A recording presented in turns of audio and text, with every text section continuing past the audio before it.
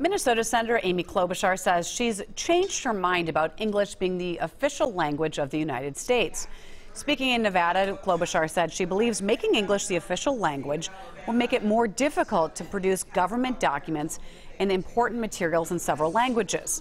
Back in 2007, the senator supported an amendment that would have made English the national language. The amendment author said it was about preserving our culture and heritage. Klobuchar is trying to build support in Nevada with 1 week to go before the state's presidential caucus.